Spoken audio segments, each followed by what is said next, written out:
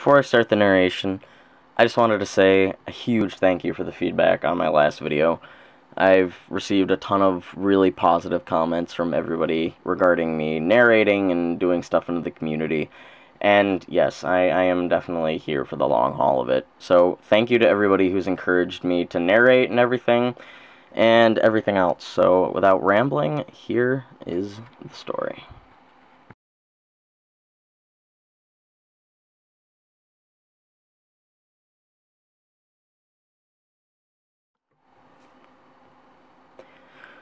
When I was 10, I played a late-night game of flashlight tag with a bunch of neighborhood kids.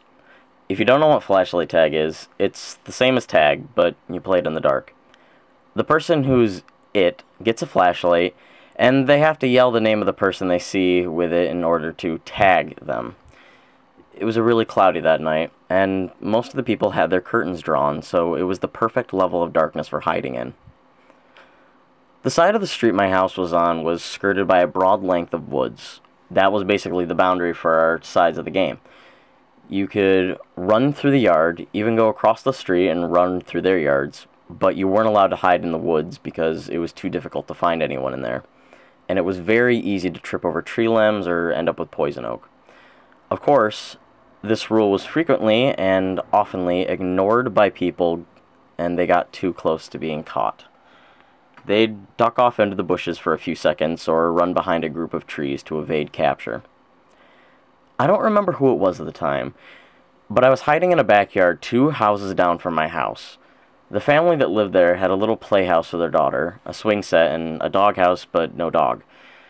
I would periodically duck into the doghouse whenever I saw the flashlight's searching beam approaching.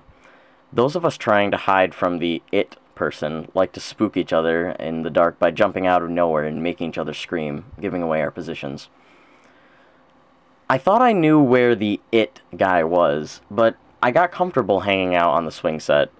Suddenly, a person with a flashlight came around the corner of the house and angled it almost directly at me. I jumped and ran for the edge of the woods. When I got there, I hovered in case they saw me and where to go to yell at me for cheating. The beam of light seemed to explore the swing set where I was, then came in my direction.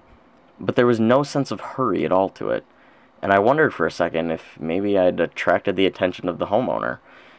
Most people on the block knew we were out playing flashlight tag, but you can never be so sure that someone won't get nervous if you stay in their yard too long.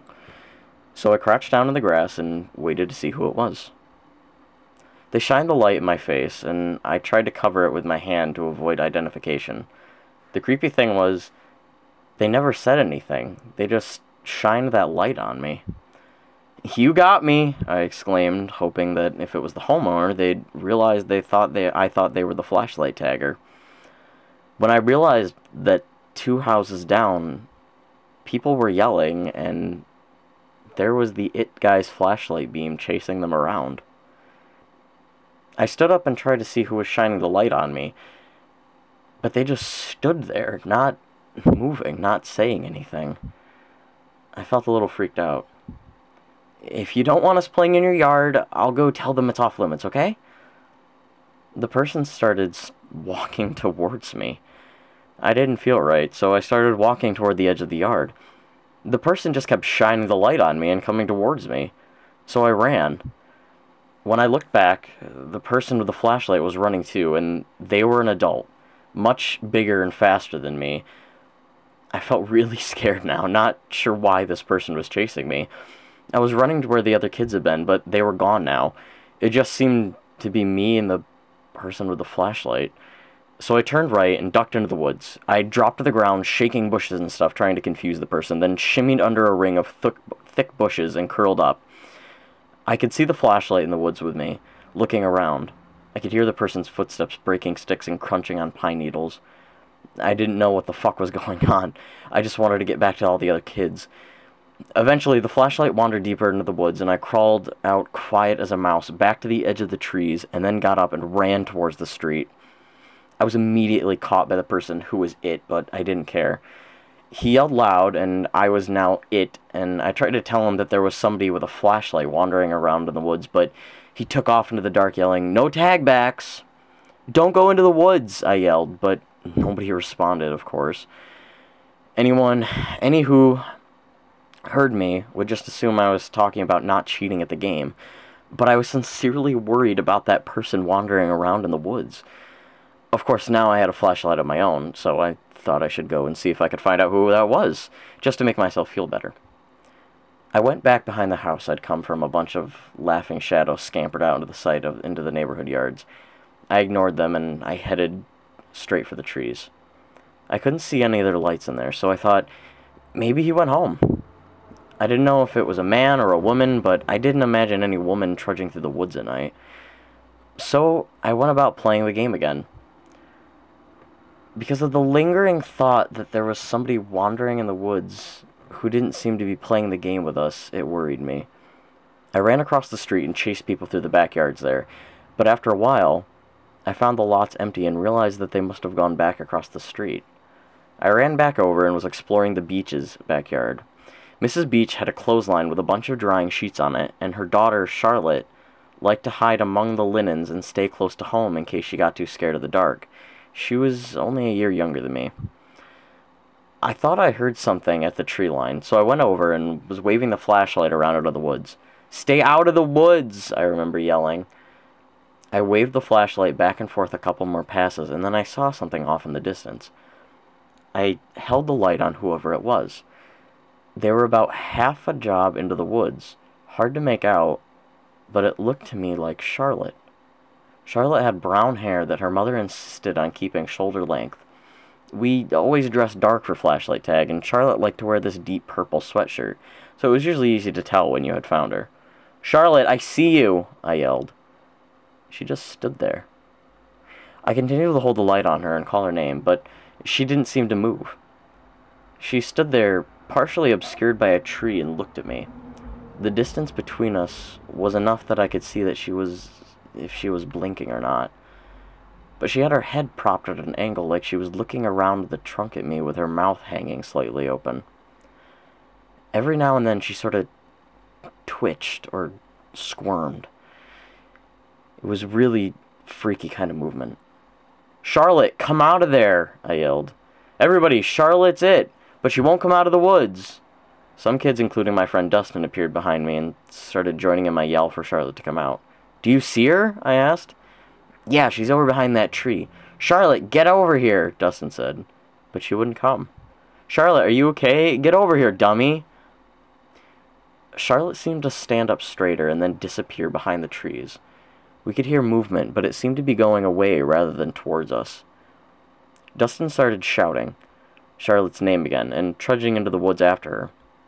But I grabbed him and gave him the flashlight to take with him. I was scared again because this all seemed surreal. I went to Charlotte's house and knocked until her father answered. "Mr. Beach, Charlotte won't come out of the woods, and I'm worried about her," I told him. I wasn't sure if he'd take me seriously, but he rolled up his newspaper and disappeared into the closet behind the door for a moment, before returning with a huge flashlight strapped to a car battery. "Show me where she is," he told me.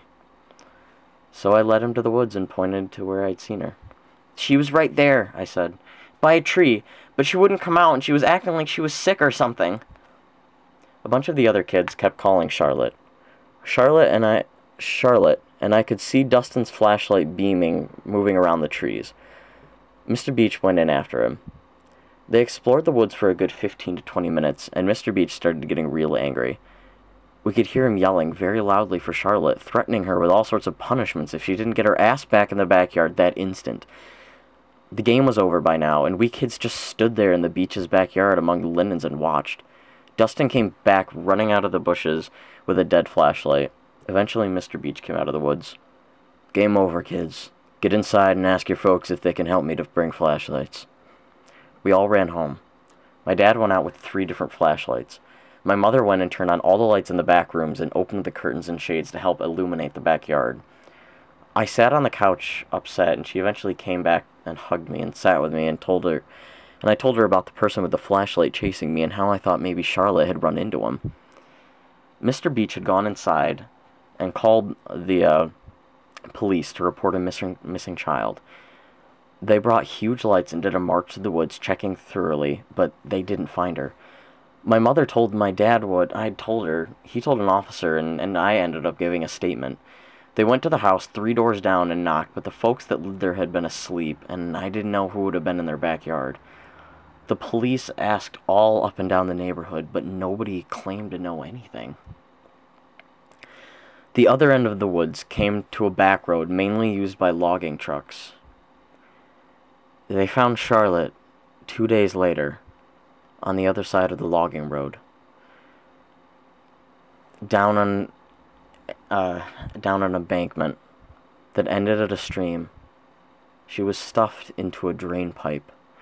Her neck had been broken, and she was apparently stabbed multiple times afterward. My parents wouldn't tell me about it. They thought it would upset me, but Dustin told me all the details at school the next day. It was for the most awful thing that our town had ever happened to it. The police blocked off the logging road and spent months tracking down loggers and truckers who frequently used it. There was a curfew for months, and we were told not to play flashlight tag anymore, and we didn't argue. What leaves me shaking to this day is the memory of Charlotte's face, hanging out from behind that tree, looking at me. Sometimes I wonder if at that moment I had been witnessing her death. And I also wonder if that could have almost been me.